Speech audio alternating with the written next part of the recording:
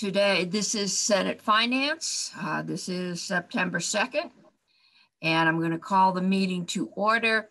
First item on the agenda is we're going to continue our discussion on broadband, and Peter Blum and Fred Goldstein are with us. I don't see that Steve Whitaker has joined us yet, but I think today we're going to hear a little bit more about fixed wireless. There was a little discussion about that yesterday. And so I'm going to Senator Pearson and Senator Sirotkin, who is Madam muted. Chair, I'd appreciate some context from you. We're all very interested in broadband. We do have an oversight role with the department. And a lot of us, well, I think maybe all of us are interested in some of the planning, but I'm curious if, to your knowledge, is there an assignment, in this little session here for September that I'd like to help? It would help me if I had in mind some of the goal of, or if this is just more of an update. This is really part of our update. I know some of the contracts that have been awarded were for fixed wireless. I know yesterday there was some discussion about the CUDs doing some fixed wireless to start out. And eventually, I think we'll go through this second, but if all the contracts are not all the money isn't put out in contract, we're going to have to decide and make some legislative adjustments as to where it might go. So this is mostly for information at this point. Senator Sirotkin, did you have a question? You're muted. There you go.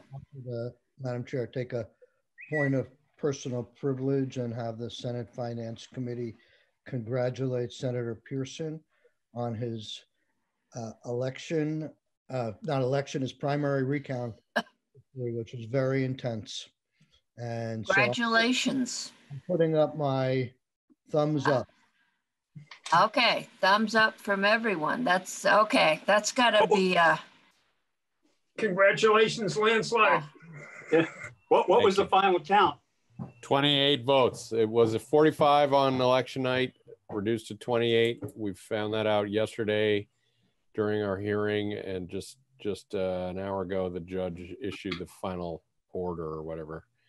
So it's done. Wow. It's official. Thank you. Congratulations. Learning all this stuff is not for naught. Okay, so we're going to go. Okay, Steve Whitaker has joined us by phone. I have Peter Blum on first.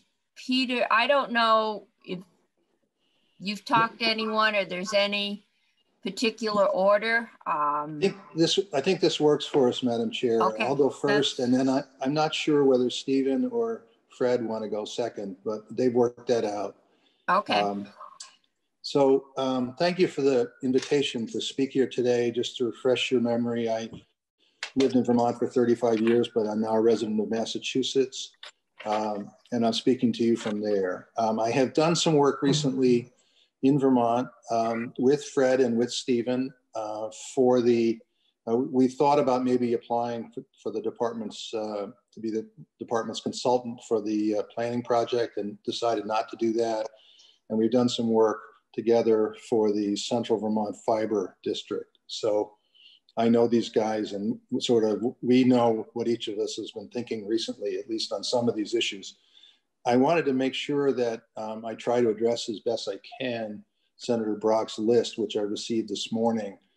Senator Brock, is the committee familiar with that list already, or should I try to review some of the items in it? If you don't mind me asking. The list was provided to all members of the committee. I'm not sure how many people have had a chance to go through it. Well, what I would like to do, I had some prepared remarks, and I think that fits loosely into your framework. So if you feel like you'd like to stop me, feel free at any time. The questions, some of the questions involved how the state is going about trying to achieve universal broadband service. And you've had, of course, this emergency grant of funding, which you've allocated through recent legislation. And the way a lot of this money has gone out, I'm not prepared to tell you what percentage it is, but a lot of it has gone out as grants to proprietary existing providers who want to extend their proprietary networks. And that includes the major cable provider and the major telecom provider in Vermont. And this may have been a reasonable emergency measure to take in the short term, but there still are a lot of problems. If your goal is still to eventually get high quality broadband to nearly everyone in the state, this strategy was easy to start with 15 years ago when you decided that you would start helping the existing utilities expand their networks. But it has become increasingly costly over time. And I predict that this will continue. Years ago, the low-hanging fruit on broadband was people living in the towns and the cities, close together with short cable runs, short fiber runs, and the existing utilities built out to many customers using private capital. And they built out just as far as it seemed profitable to do so at the time. But now you've got a new problem. You're stuck with trying to pick the fruit that's higher up on this broadband tree. And you're finding that you have to use public funds. In the recent rounds of awards, it's my understanding that some of the awards amounted to about $4,000 per address served. This seems like an extraordinary benefit to relatively few individuals. I'm sure there are other things that probably exceed this, but you're spending in some cases a lot of money to get broadband out to relatively few people. That in itself may be a problem, but it's not clear that the strategy will ever succeed. The interim steps ultimately could make it harder for the communication union districts to make a profit on new fiber runs, something that the law now requires, making a profit, that is. They have to be able to be cash flow positive in order to float their bonds. In a few years, when they're looking at a new fiber run to the end of a rural road, the most profitable portions of that road will already be served. This leaves the CUDs with very high costs and will likely leave the state with either a need for continuing subsidies or facing yet another failure to reach every household. So I recommend that as a planning measure, you encourage whoever it is you give the planning job to focus on the end game. If you still expect 100 megabits up and down for every customer in Vermont, that's going to be very expensive and likely is going to require some continuing subsidies. One possibility, I suppose, is that at some point you'll just decide that some of that fruit is just too high up on the tree and you can't really afford to reach it. I'm not suggesting that any other states with rural areas have really figured this out completely, but many are doing better than Vermont is doing. Having a good state plan to get consensus around the end game would be extremely helpful.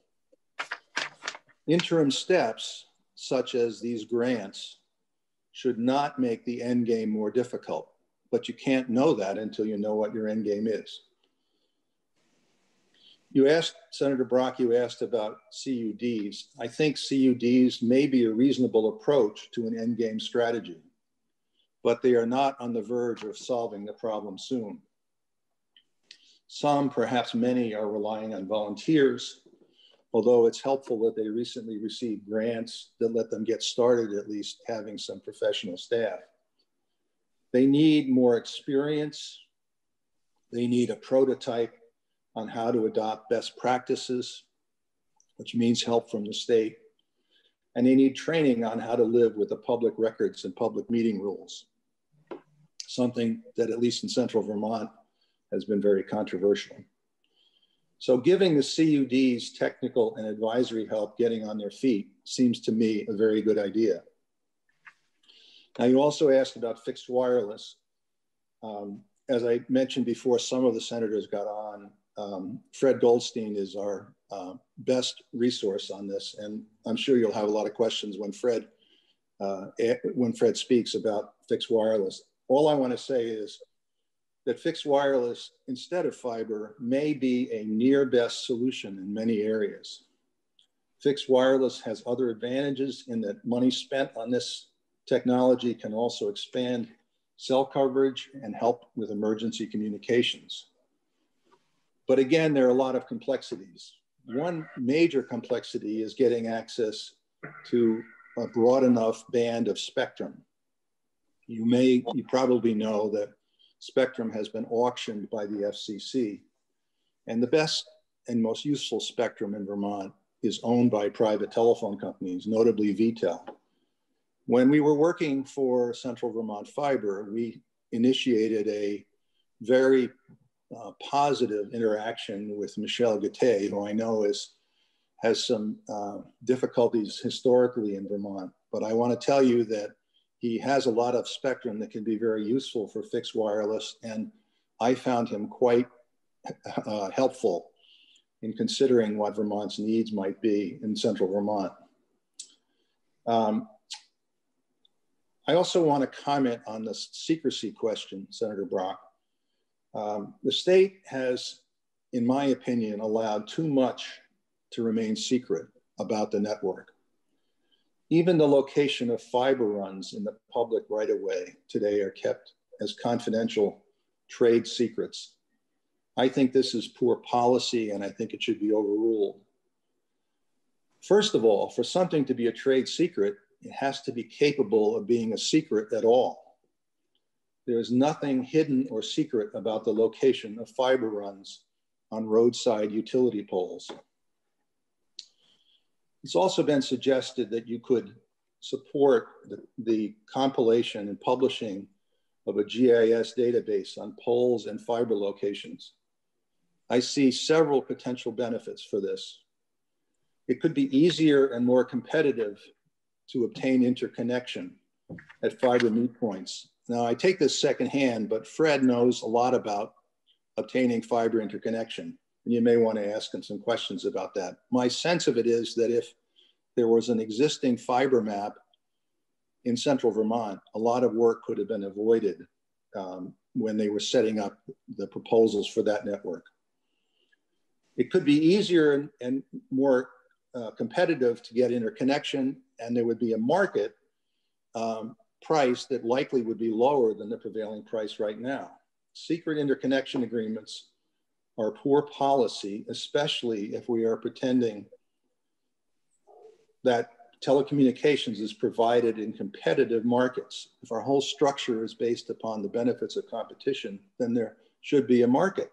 And you can't have a market if you don't have pricing information. Markets require pricing signals. This is a lesson that we have learned and unlearned at least twice. We learned in the 1920s when we required telephone companies to interconnect, and there probably some of those early statutes are still in Title 30 in Vermont statutes.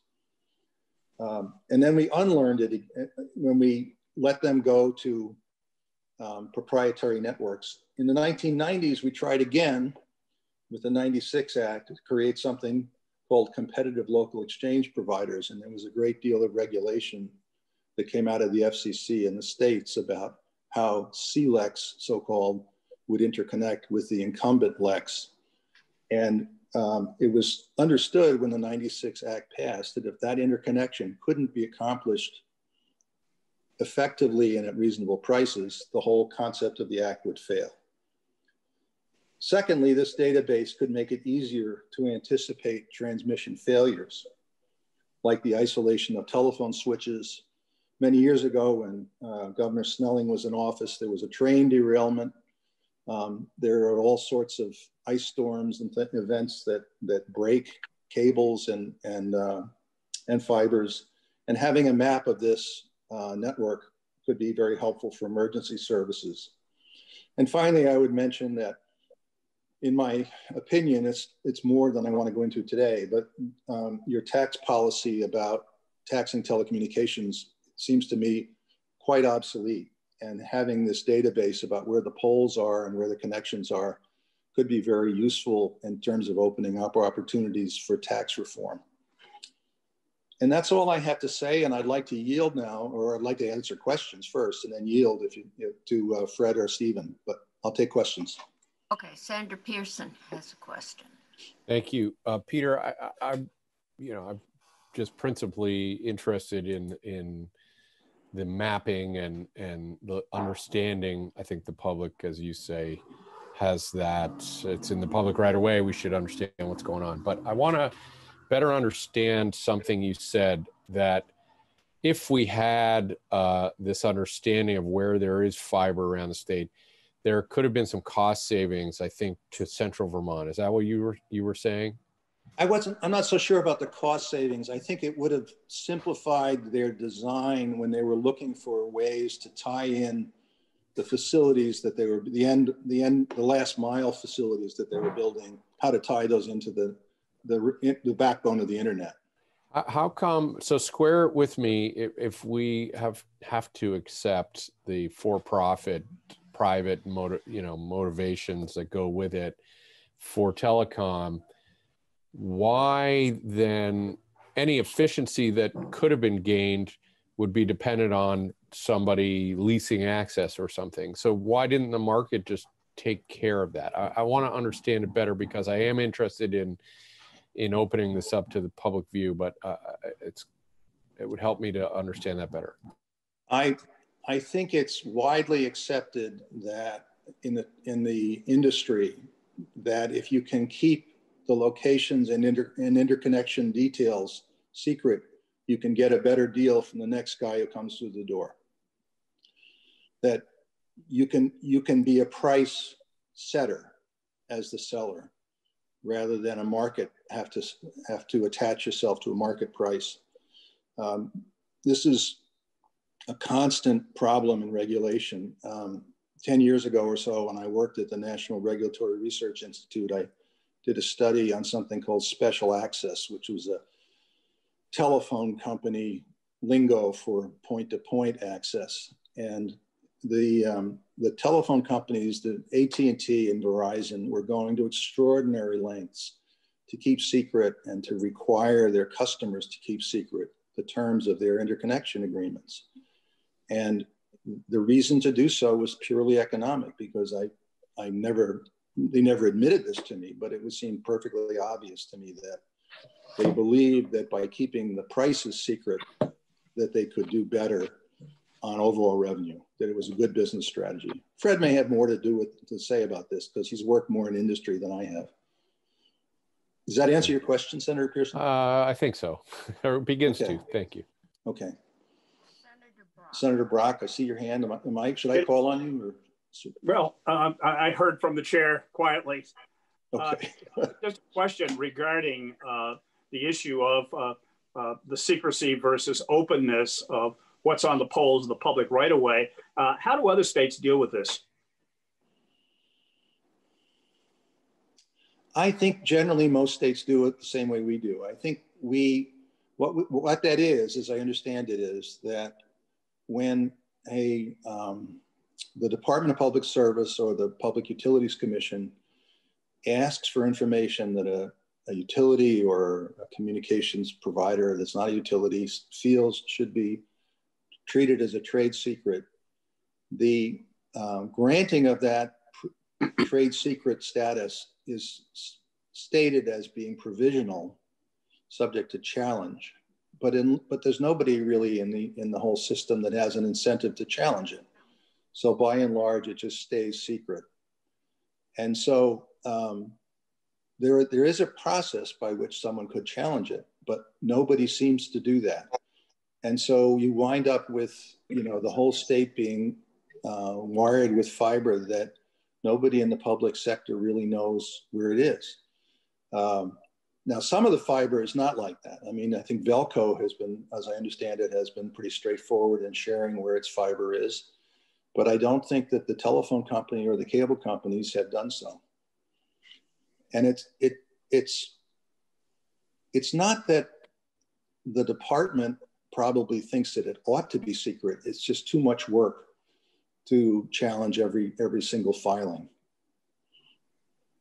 Madam Chair, we have one person online here today who makes a habit of trying to find that out and is consistently. Okay, we're going to get to him.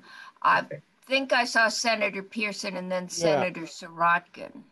Sorry to ask another question, but don't utilities have to file something with the public service, actually with the PUC, in order to string? Isn't that a publicly controlled process? There's a process for setting towers that requires a permit. There's a process that's really a regulated private process for attaching to poles. Yeah, but that's what I'm thinking of, the attachment. But that doesn't happen at the department or the board? No, a pole attachment is negotiated between the attacher and the pole owner pursuant to rules that are either set by the FCC or by the state. And disputes can be taken to the PUC, but I'm not aware that any have. Usually they're just worked out. I'm not really up to date on the latest developments. At the board, I think the board undertook a docket on this, and I don't think there was any change, but I can't really speak from knowledge about what that docket did or didn't do. We'll know who to have in next. Does that answer it, Senator Pearson? Senator Sirotkin. Peter, you piqued my interest at the very end when you started talking about how polls and revenue might intersect. And I didn't quite understand what you were getting at. You mentioned the word might affect revenue policies and. Yeah, I'm reaching out quite a ways here. I can see why it was a little obscure. Vermont's, I'm reluctant to tell the Finance Committee how Vermont's tax structure works, but my understanding of it is that there is a telephone personal property tax that is quite old and that is based upon the assumption that the best way to appraise that property is through depreciated original cost, which was the numbers that were sitting around easily available in the old days when telephone companies were regulated and they kept their books according to the uniform system of accounts. Today, it's not at all clear. There are all sorts of reasons why that might not be a fair basis for taxation. It might be that the books don't reflect all of the investment. It might be that the depreciation has long ago come and gone. It might be, I don't know. There are a lot of reasons why that looks really obsolete to me. We have a universal service fund that is levied on revenues, telecommunications revenues. Vermont is way better than most of the states. In most states, it's only the state fund, if they have it, is based only on intrastate telecommunications revenues, which is a totally archaic distinction. And you managed to avoid that at least. But still, it's based upon telecommunications revenues. And now a lot of the money is being used for broadband, which doesn't contribute. So the thing is out of balance in a lot of ways. And one of the things that people have talked about in my hearing is that perhaps one way to look at this anew is to look at the facilities that the telecommunications providers are using, such as pole attachments in the public right-of-way. And that might open up some new bases for taxation for you. Does that answer it, Senator Sirotkin? Oh, it answers and opens a lot of questions too. Yeah. What have any other states, to your knowledge, successfully gotten beyond interstate taxation? Well, Senator, I'm a bit of a crank on this, actually. You like cranks. What's that? You like cranks. We have a committee full sometimes. I have long held the view that the distinction between intrastate and interstate is a artificial creation for regulatory purposes and rate setting purposes only. And whether it was ever constitutionally required is something that's debated often among lawyers, but at the very least, it's irrelevant in my view to taxation. Many of my peers disagree with me. Brad Ramsey, who is still, I think, the general counsel at NARUC in 1996, was very adamant that the 96 Act should only allow states to surcharge intrastate revenues for universal service. I disagreed with that. There was a recent then Supreme Court decision involving the Illinois sales tax statute. Goldberg versus Sweet, I think was the name of the case, if I can remember it right. And in that case, the US Supreme Court examined the Illinois sales tax statute, which was levied on intrastate and interstate revenues both. And the Supreme Court reviewed the taxation policy in the Constitution and concluded that the Illinois sales tax statute was valid and enforceable. So for the purposes of designing Vermont taxes, my belief is that the distinction between intrastate and interstate is largely or entirely irrelevant. That was a long answer to respond to your use of that one word. I don't know if I just sort of went over the top on you or not, but I think that there's a great deal of uncertainty in federal tax law about what's preempted and what's not. And there are different views in different circuits. If you go to the Fifth Circuit down in Texas, they have a very, I think, crabbed view of what's allowed for the states. They struck down a Texas statute that I thought should have been upheld some years ago. But I think, I don't know how interested the committee members are in restructuring telecom taxes, but I think if you are, I think you should be constrained almost not at all by the traditional distinctions between intrastate and interstate. And I think maybe you should be looking to see if telephone property could be taxed more like other kinds of property. Okay, I think we might be, but I think that sounds like an entire session worth of work, if not Agreed. more.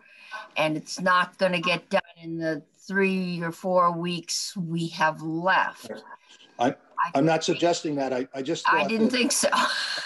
I just thought that if you had the data, it might make it easier for you to consider the options.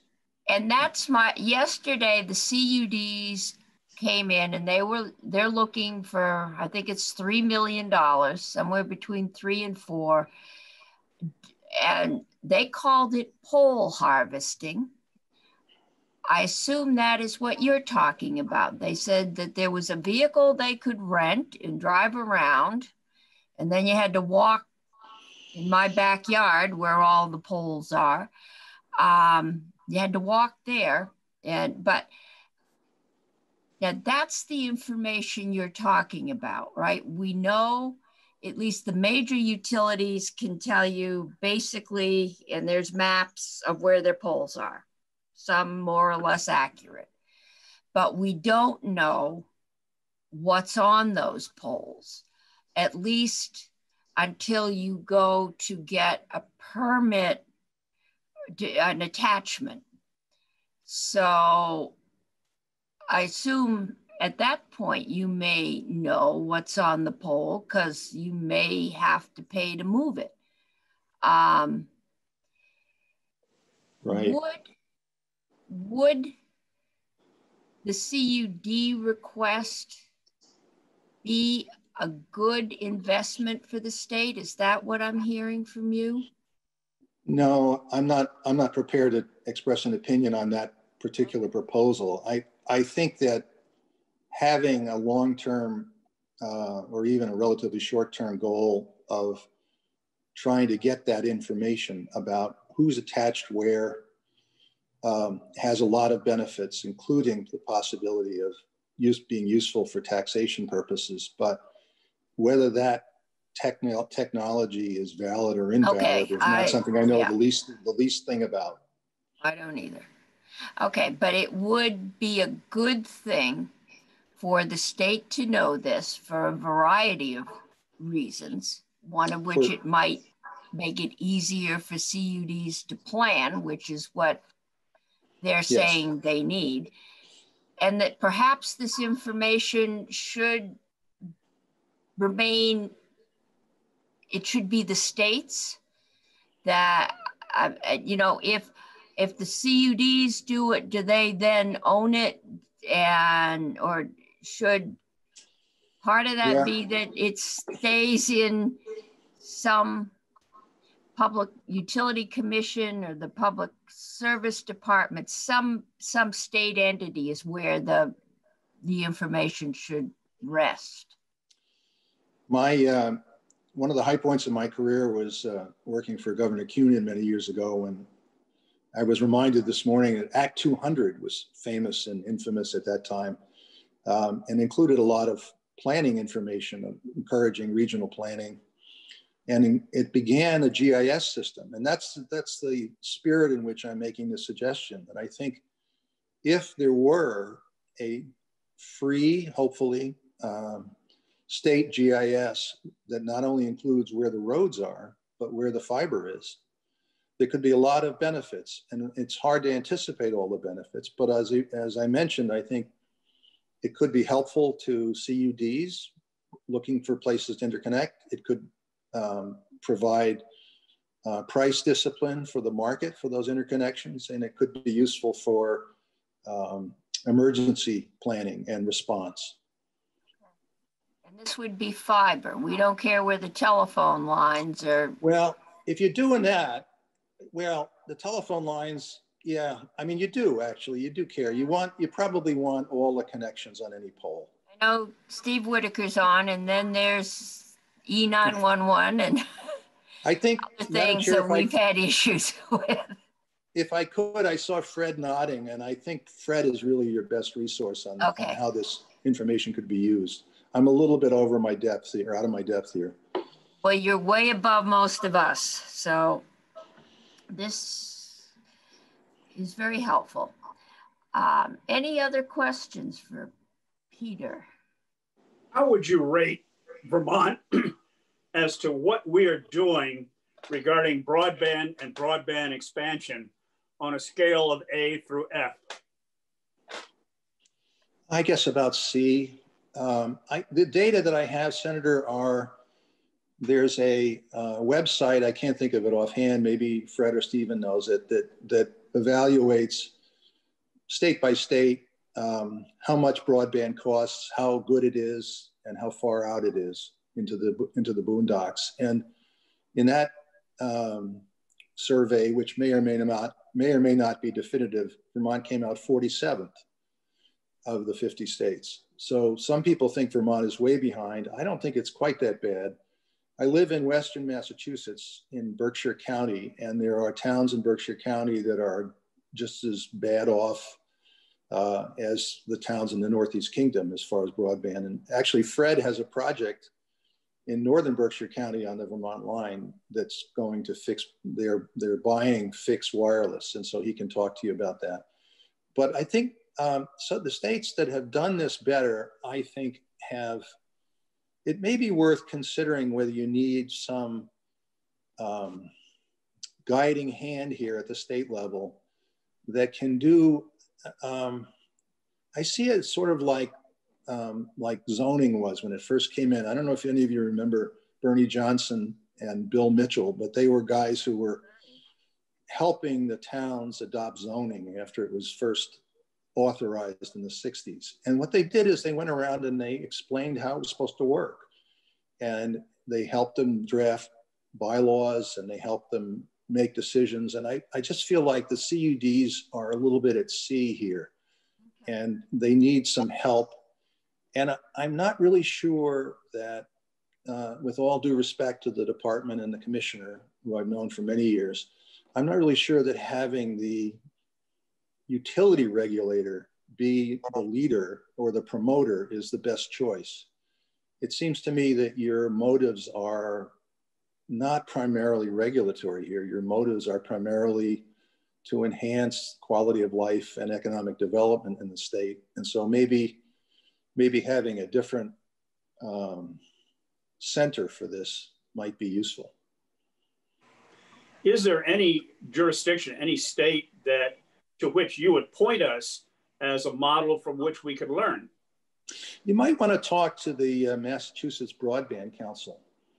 In my part of the state, they have worked with, they've given grants, they work with towns. It's not CUDs in Massachusetts, it's towns that, some of them get together and form districts, but the towns basically have voted in, you know, we want fiber and we're willing to pay for it. And the state has been giving grants for that. And it hasn't, Fred knows more about this again. It hasn't worked everywhere, but it has worked in a lot of places. And it looks like it's going to produce some good results in a year or so. Thank you. All right, Senator Campion. Sorry, that was a while ago. I apologize. I think my only question was, at the end of this, Madam Chair, where are we heading? I think you touched on it in the beginning. I'm just taking notes. This is all very helpful, but is this background information for January? Some of it may be, we've given very specific instructions about fiber and how we want the present grants to go out. We're going to have to decide if there's still money left over, what we're going to do with it. So this is obviously very complex and also somewhat new. The technologies change quickly. And so this is just basic information for us so that we can make the best decisions possible. And yeah, I'm assuming that I'm already thinking of, and how would I phrase a bill like that?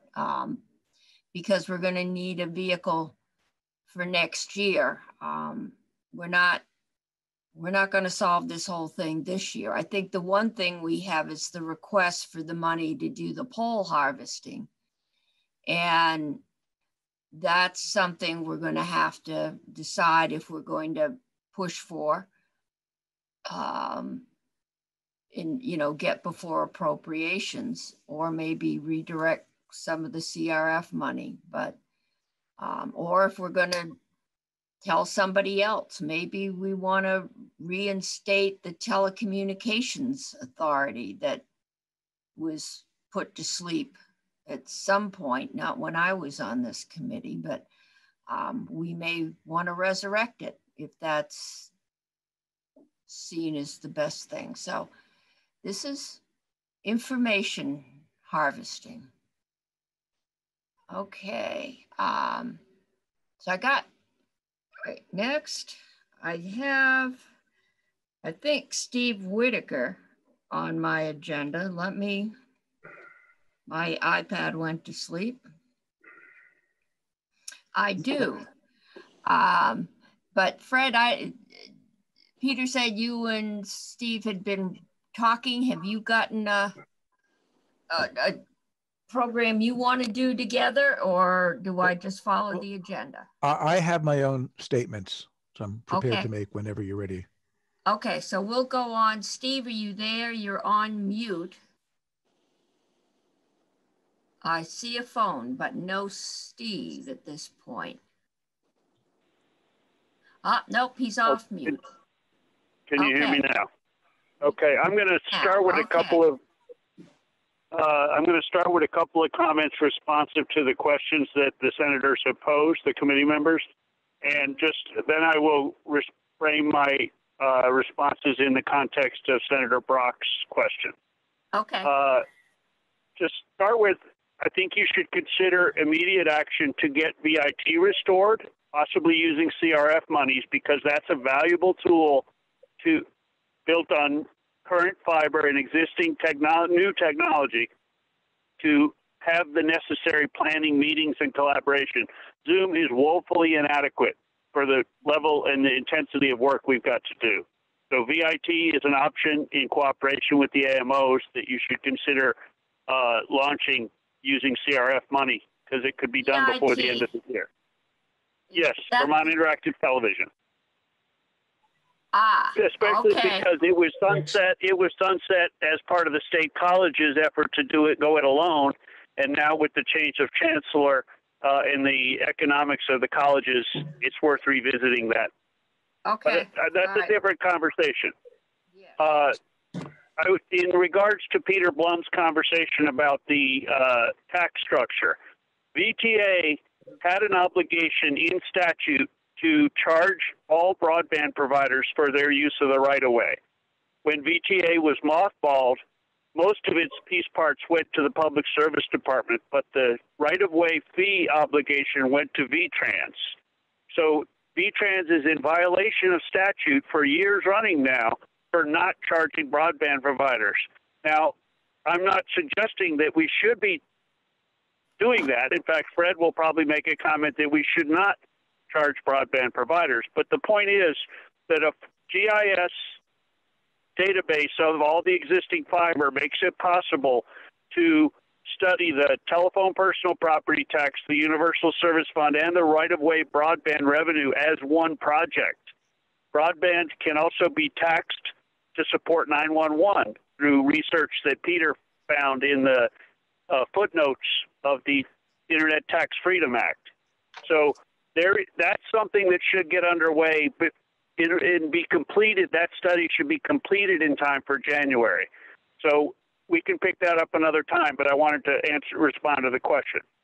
Most important takeaway from today's testimony, I would say, do not allow the $500,000 planning, COVID response and recovery planning funds to get spent in the next 3 months and not make it clear with expanded oversight and coordination to lay a foundation for the 10-year telecom plan next year, but also for immediate actions by the CUDs. It will not work to let the existing oversight of the department. We will end up wasting that money and resulting in a plan not much better than we've had so far. So I would recommend that VTrans, Public Safety, Commerce, VCGI, and the department all be involved in guiding that contractor. So that's going to take immediate action, possibly without legislation, just through committee pressure to make sure that the scope of work for that contract expands the oversight. Also put one of the CUD reps on that body, on that oversight. So pole harvesting, that's a problem. I reviewed the presentation yesterday. The proposal is claimed to be a trade secret. No one has vetted or consulted the references for anyone who's made that process work. It's absolutely unrealistic to spend that kind of money with that little oversight and track record in secret in this time frame. It's impossible to do that many polls in 60 days. I would suggest that we either put out an RFP and start with one region and do that to prove the technology. But I caution wholeheartedly, and I've appealed the decision to, anyway, I'll leave it at that. Question one, do you all have the questions in front of you that Senator Brock sent out to guide our testimony? I don't think so, no. Okay, I'll try to just have 2 or 3 screens to do that. No, I will briefly paraphrase the questions. Does Vermont have a broadband strategy? Does it make sense? No, the state has only a fragmented aspirational document, not a plan. We have a muddied patchwork of federal subsidies for incumbents and state subsidies in the form of loose plans and no regulation. For example, open access fiber and double pole removal are given a wink and a nod and not enforced. creating, in effect, a subsidy for the incumbents. There's too much ability for the incumbent telecoms and the for-profit utilities like Green Mountain Power and even Velco to rake off the desirable locations, which will further inhibit the ability of CUDs to be successful. CUD municipal and cooperative management salaries are generally half of what private industry is making. This information is all protected by confidentiality. It's harder to peek under the tent. The legislature should demand that CODs take responsibility and be held accountable. Same with Velco, which is half owned by V-Light. Our statutory policy for telecom policy and goals begins with the purpose of this chapter is to strengthen the state's role in telecom planning. It's about time. Second question, how important is the plan? How many years should it be for? What are the essential elements? The plan is very important, more so now with the statutory changes you effected last year in the broadband bill. This will be the first time that we have an infrastructure-based plan with specific strategies to reach every goal. It's fine for it to look out 10 years as long as it's updated every 3 years with review and assessment. I will provide a more thorough vision in the interest of time, a more thorough version in writing for you. Okay. I'll reiterate here, the oversight body to manage that $500,000 COVID response and recovery plan should be comprised of public safety, VTrans, commerce, public service, GIS, a CUD rep, and possibly a Velco rep. Velco has opted not to step up and be the coordinating role, yet that's ratepayer-funded infrastructure, 51% owned by the people of the ratepayers of Vermont. And we should insist that it be more transparent and more serve as the backbone to enable these CUDs. The short-term broadband plan I've exposed earlier in writing. I won't jump into that here. It's useless. It should be set aside, and we should focus on priority planning to be ready for federal stimulus money coming our way. That does not do it. Comment on the communications union districts, obstacles for success. Right now we're missing the integration of mobile wireless. CV Fiber may have squandered money working on a plan for a region-wide mobile wireless, fixed wireless strategy, which they then rejected because of the issues of cooperating with VTEL spectrum. CUDs currently feel no obligation to integrate their plans with public safety radio, with FirstNet, with public safety LMR radio backhaul, or mobile wireless. If we could designate that a CUD owns and is responsible for a defined regulated territory, that might be the answer. Short of that, put everything in place as possible to make that happen. Hold the CUDs accountable, just as the regulators hold the electric utilities responsible. The good news is that CUDs are required to be transparent, but even this will require legislative clarification to remedy current practices, as Peter alluded to. This doesn't happen with Velco and GMP. If we don't demand accountability from the CUDs, we might as well not have them. While the CUDs lack technical competence now, they will build it. The state should define the statewide strategy and architecture with a focus on resilience, disaster planning, and coordination with best use of existing infrastructure, including Velco fiber. Local solutions and plans will be different, but they will fit together in different parts of the state. Provide state-level engineering support to build that local capacity. Don't ask the CUDs to each go out and find a different professional with a different agenda to design non-compatible architectures. The Public Service Department has not hired a telecommunications engineer since the late Charlie Larkin was retired in about 2006. The CUD should probably not have veto power, but should inform and propose conditions to be attached to public funding of commercial network projects. Then how can short-term installations of fixed wireless best integrate with fiber and other long-term solutions? They can serve to locate the fiber in the backhaul solutions, the fiber-connected buildings. They can build vertical assets. even if they're only temporary poles to support fixed wireless, Wi-Fi, public safety radio, and LTE small cells supporting mobile wireless. As long as the CUDs own the installation, it becomes part of their asset base. Regulatory environment, I'm not going to dive into that. If you wanted to bring broadband to every, how would you go about it?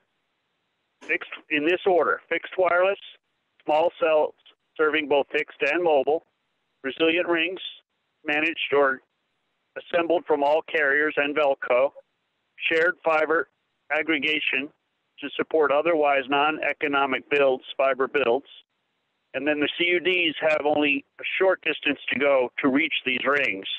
CUDs will build the laterals, evolving eventually into a mesh architecture. Cell phone, I've already said, we cannot afford to miss the opportunity to integrate mobile wireless with our current investments of public funds. How should the electric utilities be involved in broadband expansion? The electric utilities can and should build engineered fiber in the electric space and then lease that to the CUDs. That's the most cost-effective method of financing and maintaining the fiber.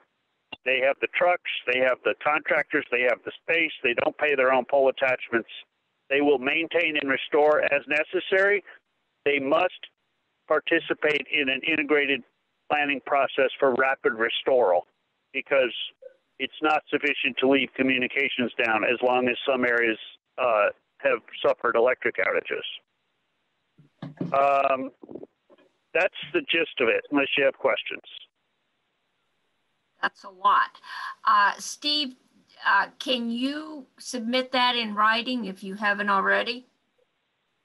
Yes, I just been typing it as Peter was speaking, so yes, I can. Okay, that would be great, because I think you gave us a lot to think about. I've been taking some notes, but it will be helpful to have the whole thing. Senator Brock, you have. Well, one of the things, Steve, that you mentioned is this notion of integrating the various components of people who are involved, from the CUDs to the proprietary operations and legacy providers and so on, in terms of how to get to universal broadband. How do you make people who are independent companies who have their own commercial interests, how do you make them part of something? How do you force them to do that, particularly when the state does not have regulatory authority over most internet providers? Actually, I only mentioned Velco as the participant in that plan oversight process. I did not mention Consolidated or Comcast. The levers we have, the most important lever we have on Comcast is state funding. If we're going to give them public funds to build a line extension, we should require that open access fiber be pulled along with it, and that be made available to CUDs to put up mobile wireless or fixed wireless. Secondly, Consolidated's incentive regulation plan expires next July, and the new plan that they have yet to propose has to be found by the Public Utilities Commission to be consistent with our 10-year plan. So I believe we will need to delay the adoption, push back the adoption of that incentive reg plan until our 10-year plan is complete. And our leverage over Consolidated is, if they want their incentive reg plan, they need to make all their fiber available to CUDs or the unused fiber. And if they don't, what's the impact on them? They don't get their incentive reg plan. And their incentive reg plan is a long leash that they basically get to do what they want wherever they want, and it's not an entitlement. Well, what I'm trying to ask really is, what's the fight? What do you see? And I realize this is from a long view, the effect on them if they say no. Does this in effect damage, destroy, hinder, or cripple their ability to operate in Vermont? Or do they operate simply without that? I think Consolidated over time will become more and more of a middle mile fiber. They will make more and more of their revenue off leasing middle mile fiber and less off their consumers. The department has started speaking about shifting the obligation for carrier of last resort to the CUDs. And that is a very fraught, because the resilience of fiber networks during power outages is not the same as battery powered central office consolidated infrastructure. So if we're going to free consolidated from the obligations of carrier of last resort and shift that burden to the CUDs, we need to do that very thoughtfully and carefully, because the resilience and the potential to block 911 calls is enormous. I'll pick this up with you another time, Senator Brock. Thank you. Other questions? Senator McDonald. So Steve was telling us about our planning, and our expenditures need to be consistent with our 10-year plan. Is that correct? Is that what you were saying, Steve? What I'm saying is that currently the way the grants are being given out, the Emergency Broadband Action Plan and all of the connectivity grants, in fact, much of 202 E, which is the connectivity initiative, in effect bypasses the statutory goals of 202C. So we currently, the Telecommunications and Connectivity Advisory Board should be required under statute to review every one of these proposals for consistency with the 10-year plan, and if in its absence, the goals of 202C and 202E, because the department is not doing that. Thank you. That sort of answers my question, but doesn't the 10-year plan, wasn't it to expire in December of this year? The new one was supposed to be prepared in December, but they've pushed that. The legislature, as part of the bill you just passed, moved that date out until next June, which is what creates the problem. That won't be done in time to affect the consolidated incentive reg plan. Well, then in this interim time when we pushed it out until June, will the department be able to make arrangements or deals or proposals based on the plan that should have expired in December? Or have we in our legislation, said the department will not make such decisions until next June when the new plan is up and rolling? Which the situation there? Senator, the 10-year plan doesn't expire. The last time we had a duly adopted 10-year plan was 2004. The 2018 plan, which Senator Brock's questions asked for a comment on, was somewhat of a farce of asking for, calling the first draft the final draft, and all it is a background document. It does not have strategies to achieve the goals. So we have not had a duly adopted 10-year plan since 2004.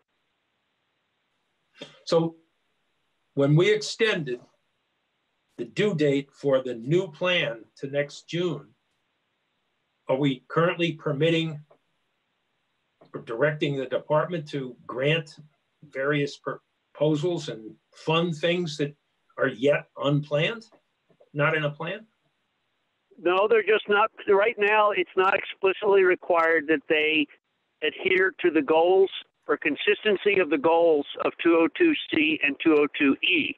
That's what you should put in any legislation you move or any more funding you provide to the connectivity initiative, is to make sure that the core principles of competitive choice, open access, not soon outmoded technology be adhered to in these grants, because that will level the playing field between the CUDs and the incumbents, and it will make sure that we're not wasting this public money. So currently, the department has the authority to authorize things that are not competitive, that are outdated, or things that deny open access. Is that correct? The department has, the commissioner has full discretion to overlook all of those statutory requirements and hand out this money. And that's what's going on right now, that they can overlook those things? in some cases, yes, it is. The open Thank you. access provision, the ability of fiber being built to be leased by a competitor or by a CUD is not explicit in the agreements and the grants that we're giving out. Wow. Thank you. Thank you. Okay. Other questions for Steve? Okay, thank you, Stephen. If you can get that to us, I'm hoping that somebody from the Public Service Department is listening, because I kind of feel we need to give them a chance to state their case. And we will schedule that at some point. But Fred, why don't you, we're on to you. So the floor is yours. Thank you. I'm going to address some general issues and then some of Senator Brock's specific questions, noting that Mr. Bloom and Mr. Whitaker have already made some very good answers on some of these questions. One of the issues we have to look at is coordinating the different activities around the state. And coordination in general is important in many regards. Without coordination, the market doesn't really meet the public needs all the time, especially when it's not profitable. We can look at what happened at the federal level with the pandemic response when PPEs were left to the states and the major problems that resulted from the lack of national coordination. Well, we look at telecom, and it's really been the same way since the 1990s, when, as a federal policy, telecom evolved from being a, quote, utility to, quote, a market. That hasn't always worked. It has brought competition and very good benefits from competition in most places, but Vermont was largely left behind because it hasn't been as profitable. And responding to the telecom and information needs of the pandemic also is suffering from the lack of coordination. And again, this is not specific to Vermont. This is how it works in most places, and Vermont may actually be doing better than some others, but it still is a general problem because the national structure of telecom has been let the market decide, with some subsidy money given out on multi-year terms by the federal government and some smaller subsidies within some states. The market approach fails when there aren't competitors. Now, there's a way to look at this.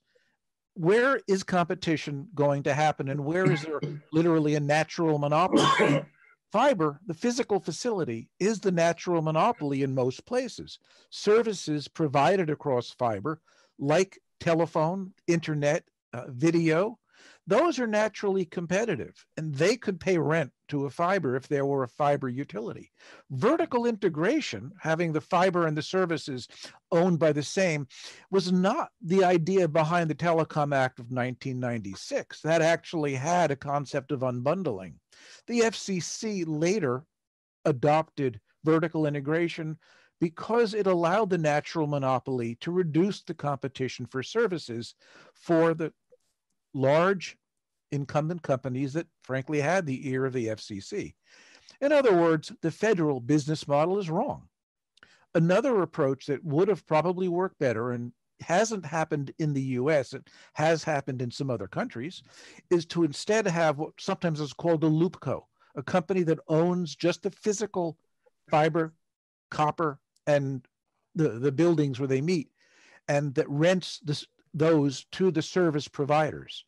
There was one instance sort of like that in the US where Windstream, which is an incumbent telephone company in some areas, spun off its physical assets to a company called CSL, now called Unity Fiber. And they didn't do this in order to open it up. In fact, there were some restrictions they placed on it contractually. But the idea was that the fiber could be owned by a real estate investment trust with more favorable treatment than the telephone company. So for tax advantages, they literally created a loopco. But a loopco created with an open access, totally independent, would be one long-term view I'm just putting on the table, that it's like an elephant in the room that keeps getting missed in the US discussion. Now, I want to address some of Senator Brock's very good questions and point out, with regard to the plan, as Steve pointed out, a plan requires flexibility and review. The farther out you look, the more likely it is that during the time, the underlying assumptions will become obsolete. So a 10-year plan looking out 10 years is very speculative. Looking out only the 3 to 5 years, you're much more able to do action. And so you can have the long-term guidance, but really you have to think about action in a somewhat shorter time frame, because both improvements in technology and because the federal policies and federal subsidies come and go. We don't know now what's going to happen over 10 years, just as 10 years ago, we didn't know where the technology was going to go in some other areas.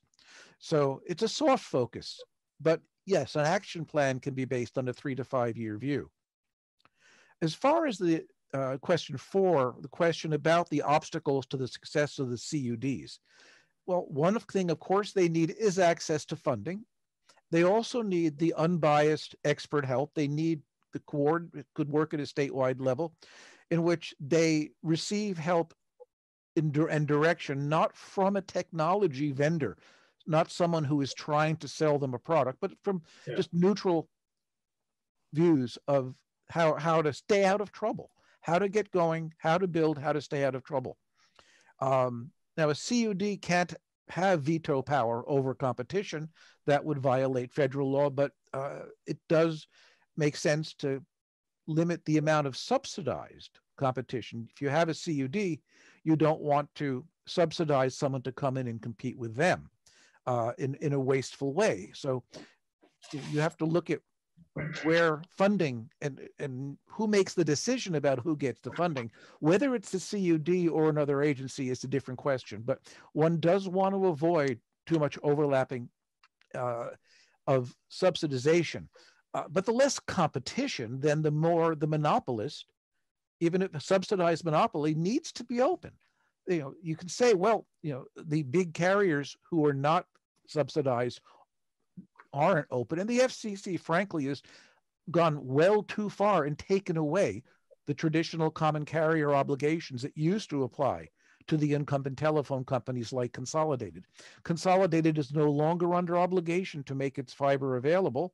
They make more money now leasing fiber for backhaul to cell sites than on telephone service, but they don't have to make it available.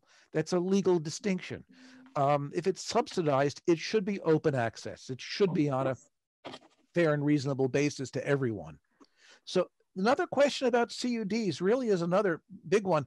Is a CUD's job to be a business and make a profit, maximize their own profitability? Or is their business to facilitate the availability of adequate service at reasonable price to everyone in their district?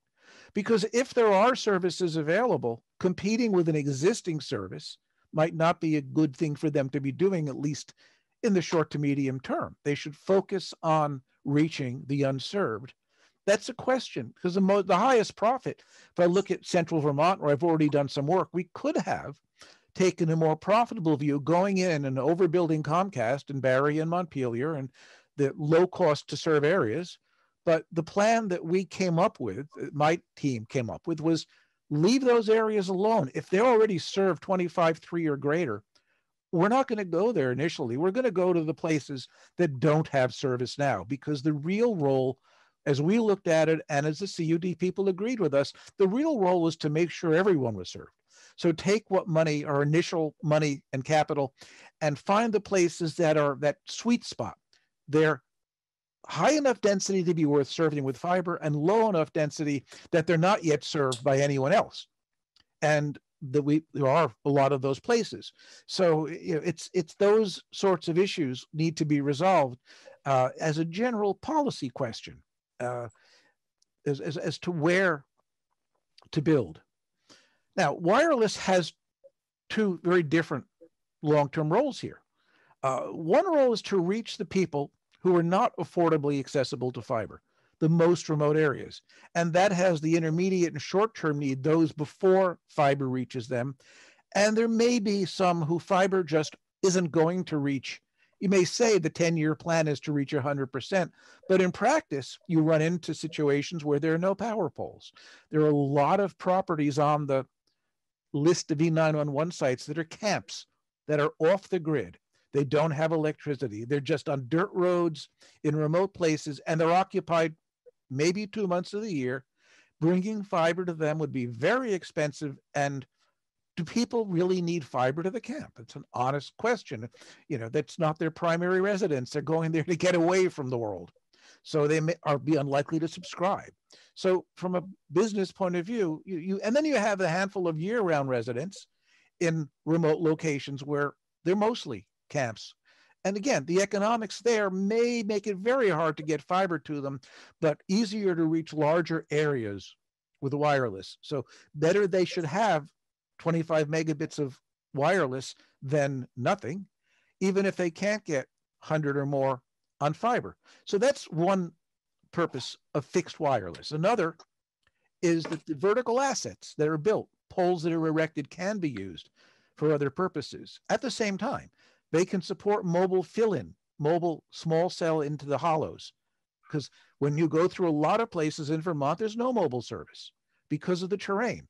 But a small cell on a pole 50 to 70 foot, not just at the ground level, but it may go higher, a small cell could fill in mobile coverage and be shared by the carriers.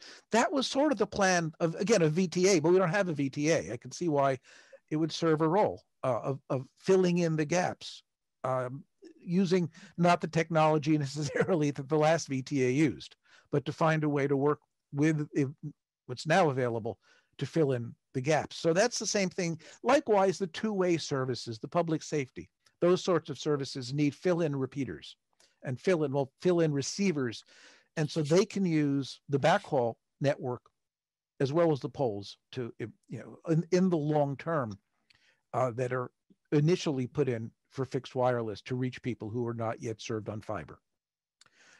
Now, as far as the relationship of cell phones, it's a very tricky business as to how cell and mobile relates to fixed wireless and to broadband. Cell phones are not broadband. You have kind of a bimodal place where cell phone infrastructure and broadband infrastructure can overlap. If you're dealing in a very remote location, then if you put up a macro cell site, it'll have capacity both for all the mobile traffic that it's going to see and to provide fixed service to the small number of homes it'll see.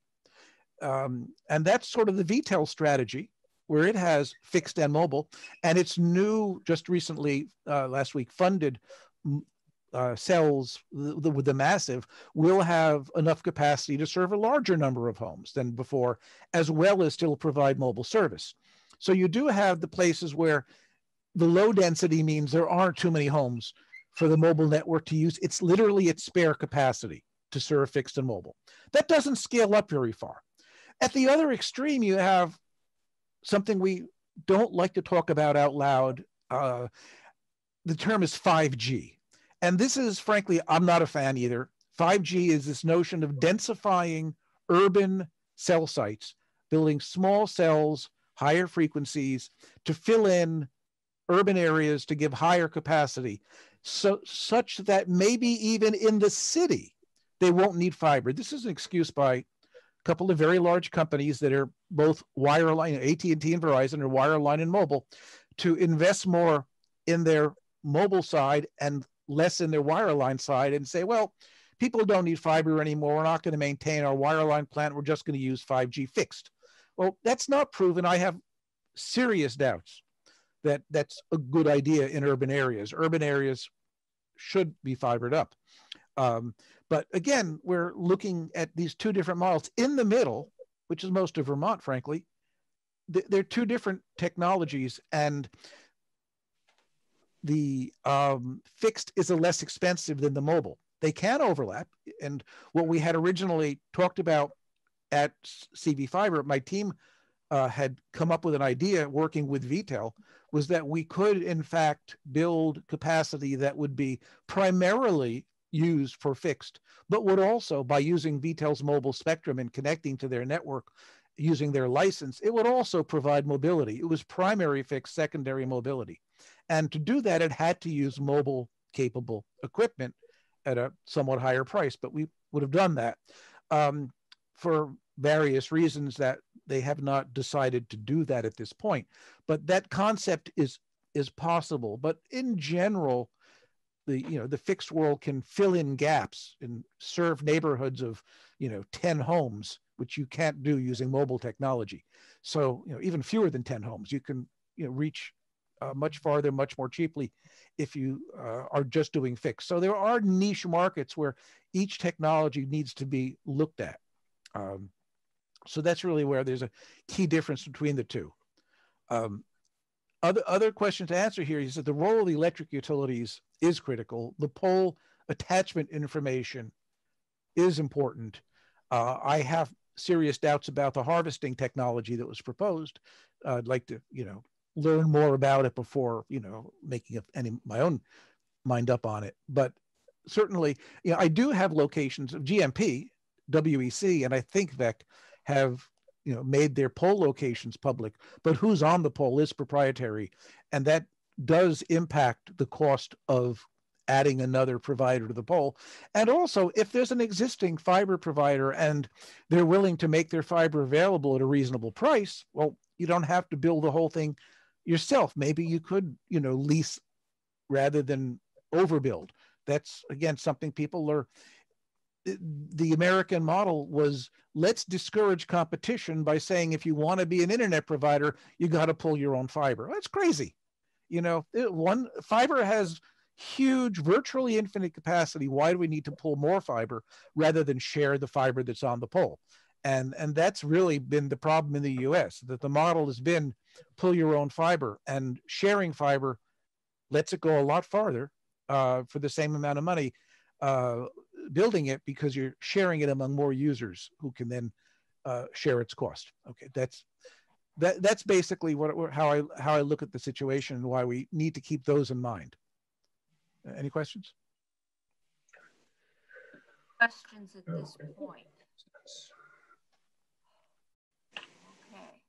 Sounds like if we're going to make this work, we have to buck the entire American history of independent profitability, but it makes sense. And that's part of what the CUDs then are asking. If they can do a neighborhood or a mountain, but they need to know where the nearest fiber hub is that they can plug into, because they're not rewiring all the way to, I'm not sure where. So that's part of what they need to know. Well, that's one of the questions they need to answer, because the CUD has to decide, do they have enough subsidies to reach 100% on fiber, which frankly requires subsidies? Do they have enough, or can they, without subsidies, just with reasonable access to inexpensive capital, reach 80% on fiber and 20% on wireless? And also there's a question, quite honestly, of the incumbent telephone company. Do they want to cooperate and work with the CUD, or are they a competitor all the time? Does Consolidated or Otelco or TDS, do they want to cooperate? VTEL's already built fiber to the home, but there's a lot of old copper, and it's not much of it's getting replaced by the telephone companies unless they have subsidy money. Okay. Replacing copper with copper. Well, no, replacing copper with fiber, but you don't replace copper with anything without subsidy money in a lot of these places. In and out of the remote places or any places? Well, really, in Vermont, there are not many places where unsubsidized maintenance is happening. Other than urban core areas, fiber isn't profitable without some degree of subsidization. you've got the How did EC Fiber do it? very gradually, very slowly, and they had some low-cost loans from residents of the area. That's how they started, but how are they doing it now? Well, now they're able to borrow money at a reasonable, at a rather favorable rate. Madam Chair, I would suggest that EC Fiber did it because they started in a place where there was the least competition, where it was so devoid that they could get sign-up rates that were reasonable. Right, but many other places are not operating with such an advantage. Which goes back to, we shouldn't be subsidizing for profits to build out and make it more difficult for CUDs. That, now that we've got the CUDs up and looks like they may be in a position to start stringing if we can get them the poll information, we can do more of that. A year ago, there was EC Fiber in central Vermont and a couple of smaller ones that are thinking about it. And I think we learned yesterday they're a lot farther along than they were, and they're working cooperatively. So, okay. I don't know about anybody else, but I feel like I've just been given a 2-year graduate course in 2 hours. And it's going to take a while to process all of that. Anything written, I like bullets and outlines, but I think anything written, because we're dealing on 2 levels. One is we've got kids that are going to be doing remote learning next week, and they don't have access to fiber, and a lot of them don't have access to childcare, and their parents need to work probably more than their parents did last spring because the parents had been sent home, either furloughed or working remotely. So we're trying to make sure that on an emergency basis, we get as many kids hooked up as possible without doing harm to future plans.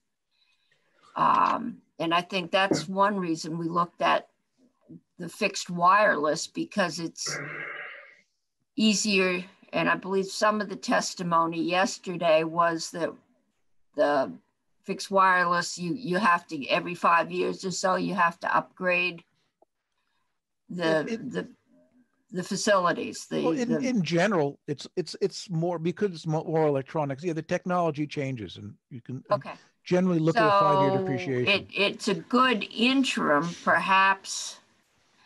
On the other hand, maybe they don't come down as easily as cable does in a blizzard or an ice storm, so there's, True. and we've talked about redundancy with the E911 ability, all of which makes me feel like we need to hire a consultant. But okay, so next steps. I'm starting to feel like I need a list of exactly how many committees and advisory groups are involved in all of this, because one of you threw out one I'd never heard of. But we have an oversight committee that's going to be working with the Public Service Department, and we've got a list of folks that should be on that, including CUDs, Velco. I've also heard a lot of interest in that we do some further work with Velco and the electric companies for access to their wire. And last time we had them in, which was the last time we met in person, a whole 6-8 months ago, the utilities and I think it was the co-ops, especially. I know Washington Electric Co-op was very interested in working. So it's probably time we get them in for an update on their progress and get Velco in again. And we need to figure out how we get the poll information, not necessarily where they are, but what's on them, and who determines what is proprietary information. Do the companies? Can we just say it's not? That would probably get us in court, right? Okay. We don't like court. The question is, what and I think this is a question that I asked Peter a little bit earlier. Fred, from your experience, are there any other states that have tackled this? And if so, how well or poorly have they succeeded? I don't think any really have tackled this, frankly. It's, you know, it's difficult, and a lot have, not many are as rural as Vermont and have as much of a problem. You have different approaches in different states, and no one has, they've started. There was a point about 20 years ago when Pennsylvania was going to apparently create a loopco, but then Verizon pushed back very hard and lobbied and stopped it. Yeah, of course.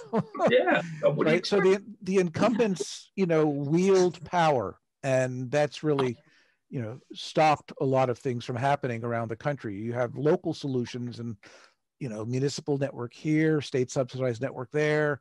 But you don't have any states that have really taken the lead to fix the system. So, Madam Chair? Yes. In this interim period where we don't have a 10-year plan and we've extended it, and our current plan that we've extended doesn't provide clear guidance. Our committee has received from the commissioner assurances to work hard to to connect where we have world-class service. I'm not talking 25.3, to extend world-class service where it's possible, and to help CUDs organize with the future goal of achieving world-class service. And the report we had the other day, the commissioner has followed the commitment that she shared with us a month or two ago. And there's a long time between now and next year when the new 10-year plan is perhaps available. Right. Is there any assistance that we can provide the commissioner and in her authority to meet that commitment that she's pledged to us, and to give her some backup, so when Comcast comes in and says we want money, the commissioner can say no without appearing to be arbitrary? I think we can produce some guidelines and put some conditions on any money that goes out. I know once we talked about they could string it, but they had to turn it over to the CUDs. That didn't go over very well. But I think, yes, that's something that we can do. And Senator Ballin has basically is our challenge. Is our challenge. Yeah, that is our challenge. I may simply add that I'm not speaking for or against the pole wireless, which may be very effective in some places and not so effective in others, depending on topography. But the big picture there, how do we protect and help the commissioner to meet the commitment that she's made between now and the next plan? Okay, and I think that's something we can all think about. I'm going to try and give you a break because we have little things like the Act 250 bill coming up. Just little. This was supposed to be the light part of the afternoon. So I'm going to try and give you a break so you can get a cup of coffee and wake up and kind of clear the brain for a couple minutes. So anything that any of our witnesses can give us in writing, because we've got several problems. One, we've got COVID money in play, and there may be more, there may not, but there's a good chance there will be some left over, since the system has to be up and running by December 30th. So we're running out of time to let grants and have any reasonable expectation that something's going to be running. And so what do we do with the leftover money? Is there some place we could invest it before it gets sent back to business grants or loans? And how do we proceed? We've got some money for COVID resiliency planning, which is going on. We've got COVID money there, but we also have the 10-year plan. And I believe there was $300,000 in play. That's why it got moved to hire a consultant. And I believe that is still either went through in the original budget or should be in this one. But the problem, of course, is the 300,000 is inadequate to do the plan. Right. Yeah, you're right. And if we had 300 million, we could fix this problem. But I think one of the things we need to put, just reading the last plan, is the department has been planning to the dollars, and the only dollars they've had is the connectivity fund.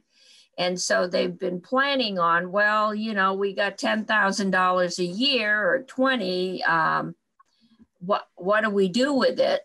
And rather than say, this is what our goal should be, and these are reasonable steps, and hand it to us and then let us worry about funding it. I mean, the last one was, but if you only got a couple thousand a year, you're not going to get much vision. And I think maybe by a year from now, we'll have $300 million from the federal government and we'll be back to rural electrification. But I'm not holding my breath. So with that, Senator Ballin. Thank you. I was wanting to ask a question of Peter earlier, and Faith and I were trying to get me off of mute, and we could not figure it out because I was the Bluetooth would not allow it. Muted, so, huh? Yes. So, Peter, you had mentioned something earlier about a broadband coalition in Massachusetts, and I was not able to get the name of that. Is that a public-private partnership, or is that housed within state government? I'm really not very expert on it. I know that it has existed for some years. I believe it's a state agency. Fred has worked with them in Northern Berkshire. So could I yield to Fred? Oh, absolutely. Yes, well, there is a state agency called the Massachusetts Broadband Institute. Now, it's downscaled quite a bit. It used to be fairly large. It's residual at this point, providing funding. But there was a bond that funded them that make capital available to municipalities to bring broadband to underserved and unserved areas. So that agency money has been distributed among the towns. Some are using it to build fiber. Basically, the amount of money was that about 1/3 of the capital cost of a fiber build would come from MBI, and the rest would come from the town and the subscribers. Now, in the towns I'm working in, the capital cost of a wireless network is less than 1/3 the cost of fiber. So we were able to take the subsidy money that was intended to be part of fiber and use it to entirely build wireless. These are relatively low tax rateable less well. They're the towns that don't have the fancy summer homes to pay the taxes. Right. and so, Or you know, university. Right. So we're building this network now. Essentially, the towns own it, and it's being done by two companies, Otelco and Y-Valley, to actually build out the network. Well, thank you. I was very curious to do some reading about how long that they have been in operation and how many towns they've been able to service at this point. It's an interesting model to look at. And I think thank you. I did have someone from there come and talk to me like after hours, maybe a year ago. But at that point, we had said fiber or nothing. And I think what we've heard today is an argument that, given what we've learned in the last 6 months, nothing really isn't an option. And that perhaps if we want to do this quickly, that wireless is a very viable option. And if we want to get something up that last house, because you might have some camps, but up there you got some folks living too, and they've got school kids. If we want to get it there, then wireless might be a way to go. And there was a news item on last night about 2 little girls who were homeless, sitting on the steps at the local, I think it was a Burger King, tuned into the hotspot to do their schoolwork. And my first reaction was, yeah, this is California. They can do that in January, but not in Vermont. And we have so many kids that the best we can tell them is, hopefully you've got a car that'll start in January with tires that will go in January. And you can drive down to some parking lot and download your homework, and then go home and do it and come back and download it. And that's also assuming you've got parents who are available and who can do that. So not a real viable option for a lot of kids. And I think the necessity of getting something out to them is. Madam Chair, may I close? Madam Chair. Yes. Yeah, I'd like to leave you with one thought, that the window is rapidly closing to engineer and install any fixed wireless around the state. It's been engineered for CV fiber, but they've declined to pursue it. There are other areas of the state that don't have designs started yet. But if you want to consider the benefits of using these very quickly, you're going to need to do 2 things. You're going to need to immediately pull the trigger on getting those designs, what I call auger ready. An auger is the tool used to drill a hole to set a pole. And secondly, know what an auger is. You're going to need to prevail upon the governor to convene the distribution utilities, Washington Electric, Vermont Electric, and Green Mountain Power, because the only way you'll get any fixed wireless installed in this short time frame is by mobilizing those utilities that have the auger trucks and the bucket trucks to mount this stuff. It's an urgent matter, in my opinion, and it hasn't been adopted and set in motion, and that window is closing very, very rapidly.